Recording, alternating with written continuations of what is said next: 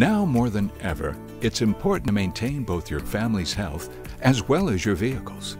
This video will inform you on how to maintain your vehicle's health during long periods of inactivity. Today's modern vehicles feature a number of systems that continue to draw power from the battery even when the vehicle is not running.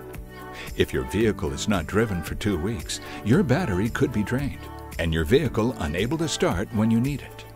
To avoid this, start your vehicle at least 1 time per week and let it run for 5 to 10 minutes. This will recharge your battery.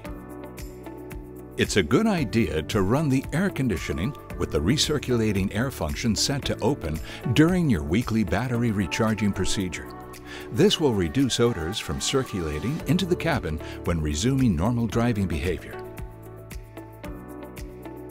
Maintaining recommended tire pressure is always a good idea to ensure proper braking performance, fuel economy, and increase the lifespan of your tires.